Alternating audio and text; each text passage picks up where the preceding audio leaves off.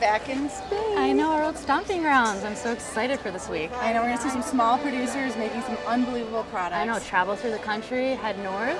But before we go, we've got one day here in Madrid. It is Sunday. What are we going to do? There's only one thing to do. La Latina. Let's do it. Let's do vermouth, wine, ham, beer, cheese. Just like what we love about Wisconsin. Yeah, for sure. Let's do it.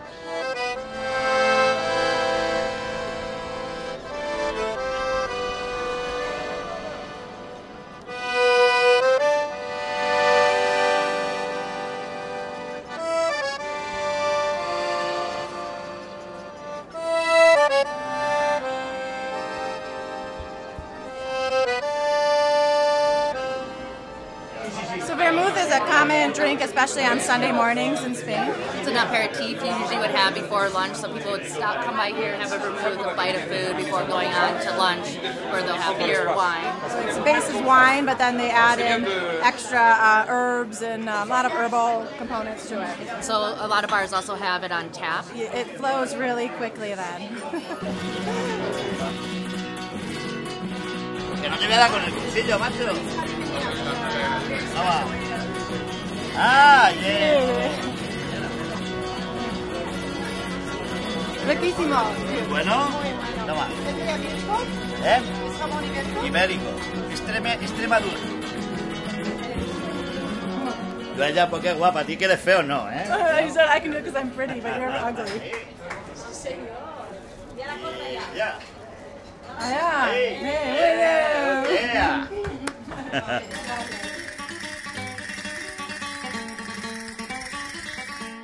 Another exciting part of this trip is we have a group from Wisconsin that's going to travel through Spain with us. We're going to go meet them for dinner now.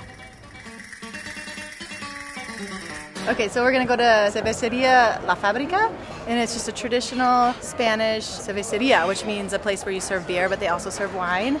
And we're going to have some marisco or seafood. Langostinos is a big shrimp, if you will. And what's best to do is to decapitate it. And then what a lot of people do in Spain is they actually suck the brains out. It's actually quite good. It's salty, a little sweet, and just an interesting texture. And one more thing that's kind of fun about Spain is that when you're using napkins, you're welcome to just throw them on the floor.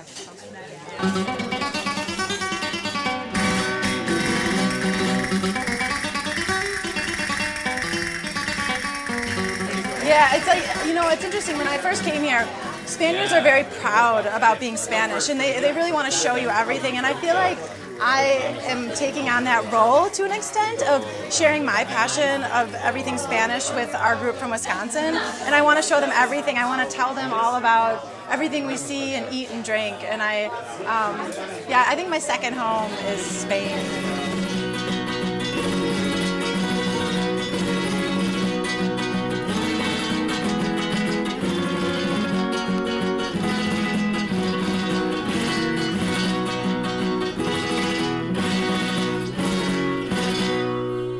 So our next stop is El Lacon, and this is a traditional taberna, which is a tavern, and we're going to be trying some berenjena, which is eggplant.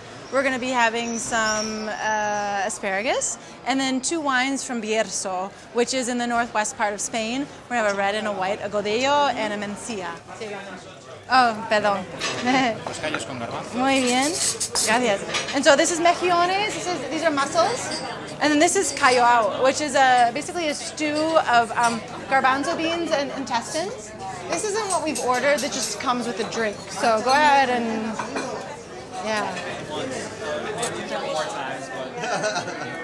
Oh my god, that was special. That's good, right? So you get the spongy, soft, tomatoey, peppery. Let's not craft macaroni and cheese. No. Chef Boyardee.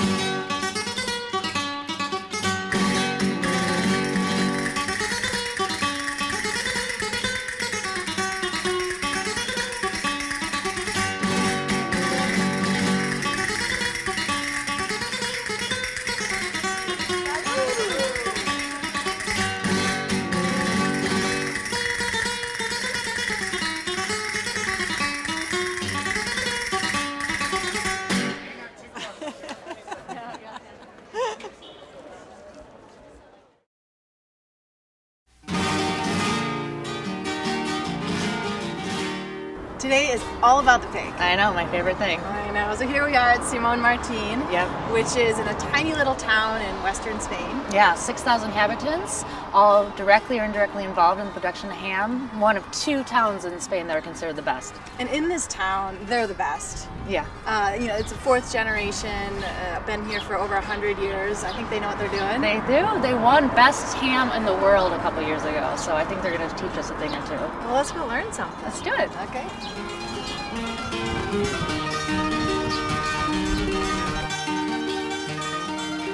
Bueno, bienvenidos a Guijuelo Welcome. y bienvenidos a Simón Martín, una empresa centenaria, ubicada en un pueblo, en una ciudad, bueno, en una villa con tan solo 6.000 habitantes. Una villa con tan solo 6.000 habitantes y donde toda la población, de una forma directa o indirecta, vive de la industria del cerdo. Todo este proceso hay que pensar que desde que el cerdo muere, se sacrifica, tienen que pasar como mínimo 3 años para poder vender jamones y paletas. Vamos a ir tocando ya otro tipo de temas porque después de la ducha, que hablamos antes, aquí es donde suben los jamones. Y Guijuelo se encuentra así rodeado de 3 sierras. Al lado, donde yo señalo con al lado de izquierdo, tendríamos la Sierra de Francia. Y de frente tenemos la Sierra de Béjar y la Sierra de Gredos. Eso va a permitir que donde estamos, que es un secadero natural, con el aire de las distintas sierras, estos jamones y paletas se vayan curando. Sin nada más.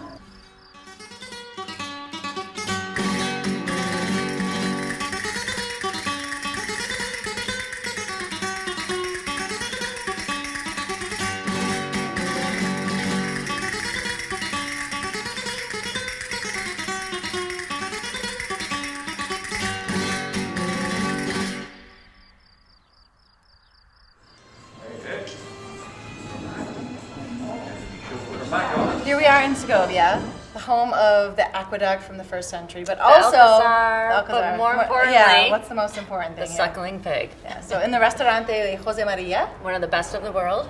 and Jose Maria is the owner and the superstar behind making suckling pig. Yep, and he's actually going to be our host today, which is really exciting. He's going to make us dessert, show us how it's all done, and Show you how to cut a suckling pig. Well, let's go in and meet Jose Maria and see how he makes the pigs and enjoy some fabulous food. and wine. It takes great pleasure for me to introduce you to Jose Maria, the king of cochineal. What a great dessert. So this is the typical menu that shows you the best things of Segovia, culminating in the suckling pig. Whatever religion you are, if you come to Segovia and you don't taste the suckling pig of Jose Maria, you have to go to church and confess. It's the cultural heritage of the city. It's the most important dish of Segovia, and there's a ritual that you have to cut it and slice it with a plate. Porque está muy tierno. It's a method of demonstrating how perfectly roasted it is and how tender it is. Tienen que cortarle de rabo oreja. Pum. You have to go from the tail to the head. Golpese con 1, la 2, cabeza. 3.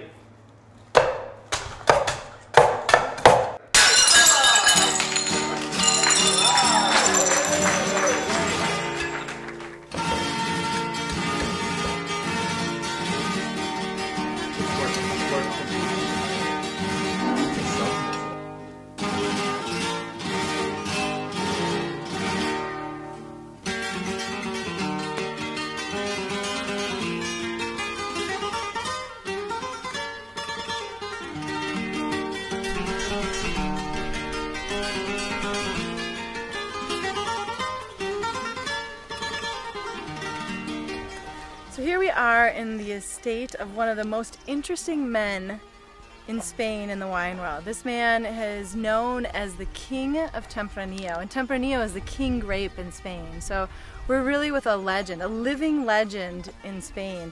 And today we're going to meet with him. We're going to see this particular estate. He has 4 estates, but this is probably one of the biggest at 2,000 acres. It's got everything. As you can see, we're surrounded by vines, almost entirely Tempranillo. We're in the beginning of the season, so the vines are just starting to bud. When you look at these vines, they have the baby grapes, you can see here. But as you can see, the vines themselves are fairly thick. What that indicates is the age of the vine. So I'm not sure, but I would say these are probably anywhere from 15 to 25 years old. Ya verás cuando comáis como te cambiamos de cara a todos.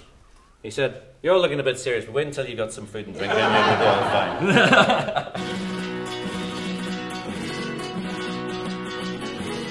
Y Alejandro viene aquí todos los días, ¿no? Yo todos los días, no. Vengo, sí, sábado y domingo seguro. Entre semana fáciles. Most days this is where Alejandro starts the day. Yo me levanto a las 6 de la mañana todos los días, es curioso. He gets at 6 o'clock every day, and most days the first place he comes is here. Sí, sí. Wow. Yeah. Al ataque. Al ataque. Y para acá. Son naturales. A nadie le duele la cabeza con mi vino. Oh, by the way, just so as in case you're wondering how much you should drink at lunchtime, he guarantees you will never have a headache from drinking his wine, however much you drink.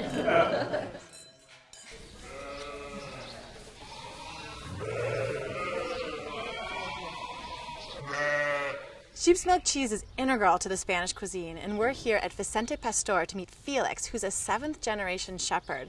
25 years ago, he and his brothers decided to take the sheep's milk and start making artisanal cheese. Felix is extremely passionate about what he does, and we're going to go in and learn a little bit more about sheep's milk cheese.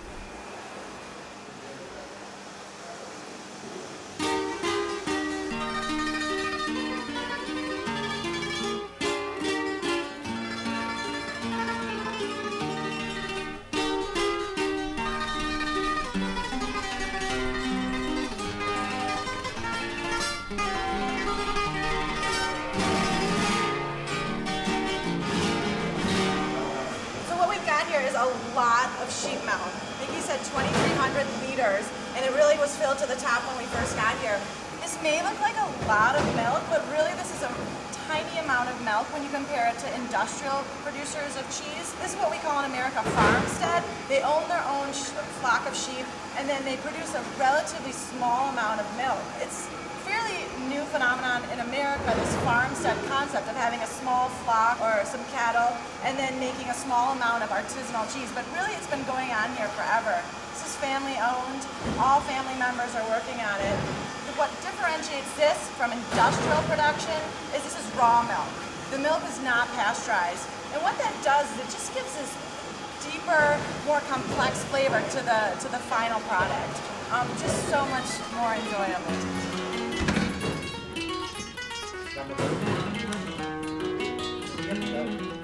¿Es un diseño suyo? Okay. So I said the design is just really pretty. It's just pretty to look at, and he said it's their own design here. It's almost got a floral, like como flores. Sí, claro, porque es un mold así muy floral. Sí, so he said it's a really floral mold. Vamos por allá, por aquí. So just this month, it'll be 25 years ago that he and his brothers decided to go from being the 7th generation of shepherds of sheep to actually not only making sheep's milk, but making sheep's cheese. Perfecto. Muchísimas gracias por todo. Yo voy a comer más. Muy bien.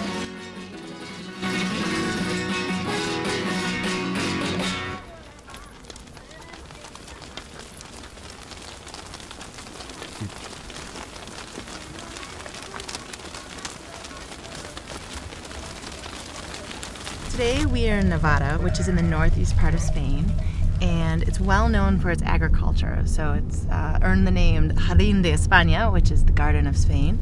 And today we'll be picking the iconic white asparagus, something is unique to the Spanish cuisine, and we'll learn how they make their asparagus white.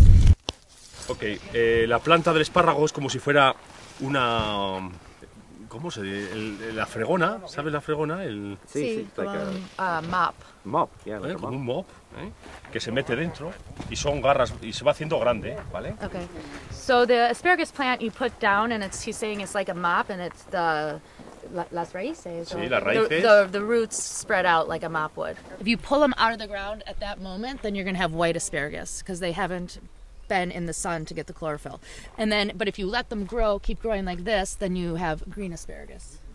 This is an organic. They don't put any fertilizer or anything like that, only natural things to help grow. So they have less production than a conventional asparagus farm would. pero la calidad y el sabor, que luego lo veremos, es excepcional. Yeah, but the quality and the flavor, which we'll later see for ourselves, is phenomenal. El mejor. The best, sorry. So you go now parallel and then... Muy bien. Un aplauso. Muy bien. Ay, tengo un trabajo aquí. Me Sí, quiero. trabaja aquí, sí. I'm going to stay here and work the asparagus. Different regions in Spain eat different asparagus. So in Barcelona and Catalonia, they eat green asparagus, and here they eat white asparagus. And that it's starting to become a bit more popular even in countries like Germany to eat white asparagus and harvest it while it's still white.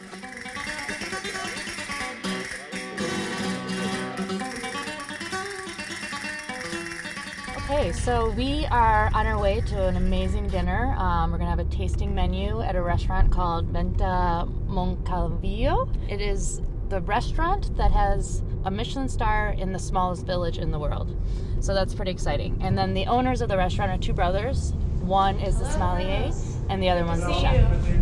How are you? Fine. Good. Oh, it's beautiful. It's our vegetable garden. Uh-huh. Wow.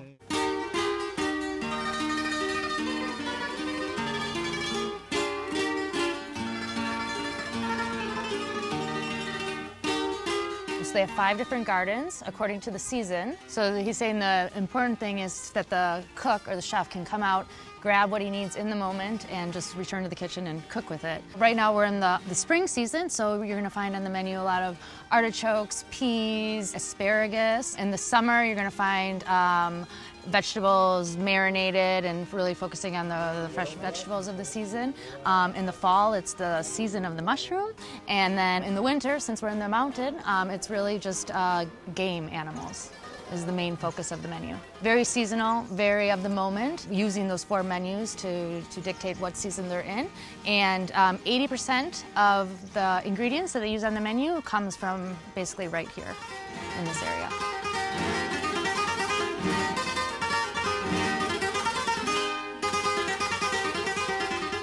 He said that they've had offers to create other restaurants, not in Madrid, but also outside Spain, in England and Arabic countries. He said that doesn't make any sense because you can't move what they have here. You can't move the garden, the surroundings, the mountains, and so you couldn't have another one of these restaurants anywhere else in the world. If they went somewhere else, they'd have to adapt to where they were and their surroundings and their products and ingredients of where they ended up being. So it doesn't make sense to replicate this restaurant anywhere else.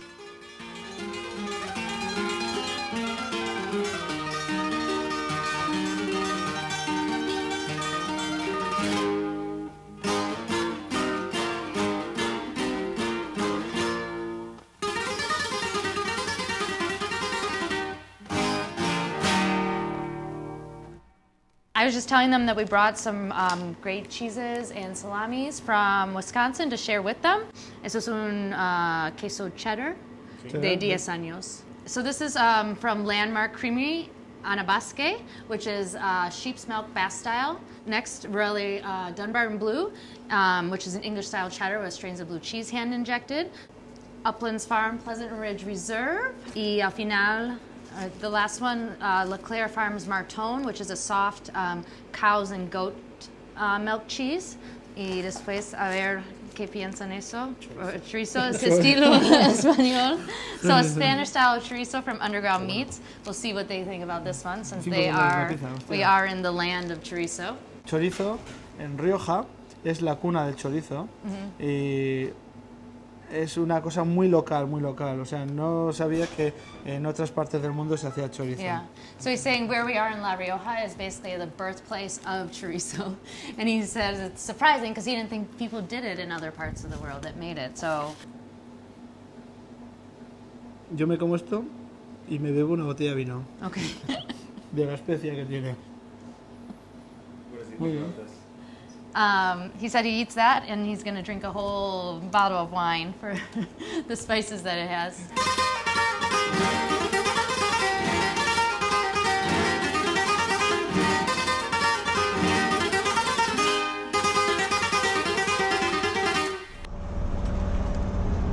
This is the end of a lot of fun and many adventures and personalities that we've seen We hope you've enjoyed the journey with us. Egunon, Basque for good morning, and Euskal Herria, welcome to the Basque Country. Before I started doing this, I was a lawyer, I was a banker, I worked for the phone company, and I spent all my time dreaming of when I could get on vacation to go and drink wine and travel through Spain and places like it. And then one day I woke up and I thought life was too short. I listened to the voice in my shoulder and I said, I need to do this for other people and I need to do it for myself.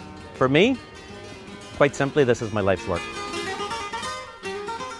I'm Jeremy Shaw. I'm the Managing Director and Founder of Iberian Wine Tours. We run wine and gastronomic tours around Spain and Portugal and South America, focusing on the best gastronomy and wine that we can find for our clients to go and visit across the Iberian Peninsula and beyond. A classic tour we do is we start in Madrid. We meet in Madrid, we start with a tapas tour and we make our way day by day from the capital of Spain in Madrid to the Basque Coast where we are now. In my opinion, when I started out this business, there was some incredible experiences to be had that nobody was actually exploiting. And I think also we thought we'd have a lot of fun doing it, and we always have. I think when I first came to Spain, it happened to me, and we like to make it happen for other people. You walk into a town that in some instances hasn't changed for hundreds of years. What you're eating, what you're drinking, the way that you're approaching your meal is no different from what was done 400 years ago. So literally time stands still. That's really good. The food, the wine, the way that you consume it is nothing like modern day society, and yet it's fabulous. The flavors, the approach to the produce that you create, the way that you are proud of the individual specialities from your region, and the way that you eat it, and the way that you drink it, and the way that you celebrate it is unique. And so when people have this lunch that goes on for hours, it feels like it goes on for days. When they go home, it's one of the things people write to me most often about and say, haven't I missed the lunches? When they sit down at a desk and eat a sandwich and they think, I wish I was in Spain again, sitting down with the winemaker and not knowing which day it was. This is what the experience is. After 2 or 3 days, people completely immerse themselves in it, embrace it, and then they get lost in it and they don't want to go home.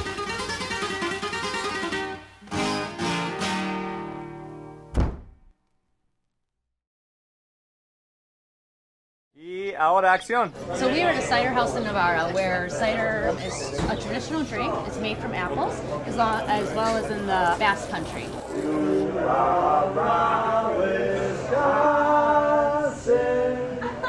Praise to thee we sing.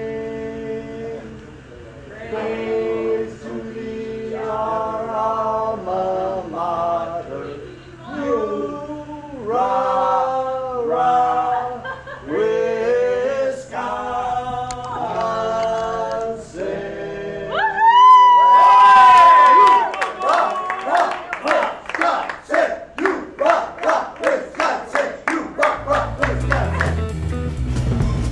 Wisconsin Foodie would like to thank the following underwriters for their support: Wisconsin Milk Marketing Board and the Dairy Farm Families of Wisconsin, Ircink Company, Outpost Natural Foods Co-op, Potawatomi Hotel and Casino, Society Insurance, the Wisconsin Department of Natural Resources, WMSE 91.7 FM,